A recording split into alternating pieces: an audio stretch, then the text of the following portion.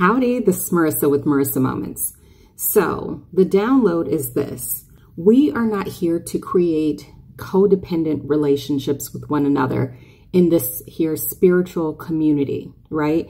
And I hear this and I receive this so hardcore. So it's from all the powers that be. I feel like I'm in a conference room and this is the keynote of what's happening, right? Because what I receive is that some of us are becoming so dependent on one another for the messages, for the signs, for the symbols, for all of these things. And what I receive is that desperation is in direct correlation. Well, let me expand. The desperation for the other party is in direct correlation with the desperation that you have for yourself, that you have for your own spirit, for your own soul. And so what we've been taught and how we've been programmed is to project everything externally, is that everything and everyone outside of ourselves is better than what we are, is what we should strive to become or attain.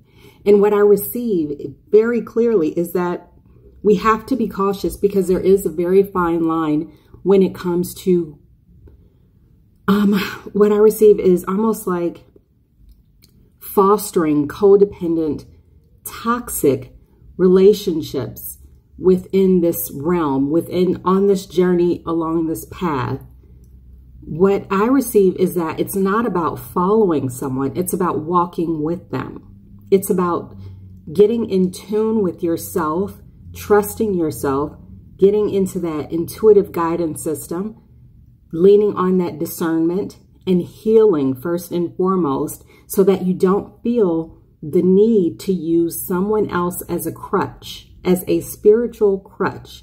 Now, what I also receive is that it is okay to go to others for assistance at times, but when it becomes to the point where what I see is someone in the desert craving water, just having that unquenchable thirst, or feeling completely dehydrated where you have to obtain some sort of water source, right?